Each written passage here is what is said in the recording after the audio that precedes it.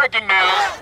We just took over downtown Denver. The Capitol was the first and last stop in the march. Black Lives Matter! A lap to Lodo and back. No justice, no peace! Repeated chants didn't resonate with everyone along the way. You act like a thug with the police?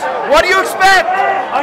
It doesn't matter what color you are! At least 300 in Denver protested police shootings in Minnesota and Louisiana. We're fed up, we're tired, we're exhausted, emotionally drained, I don't even know how to describe it, of just police brutality and the way that black people are treated in this country.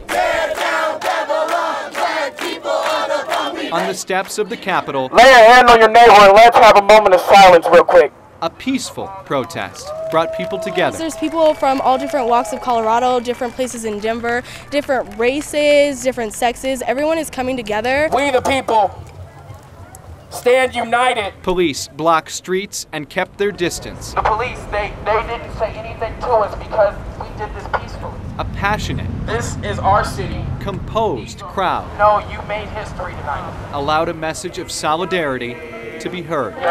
We shall overcome. In Denver, Noel Brennan, 9 News.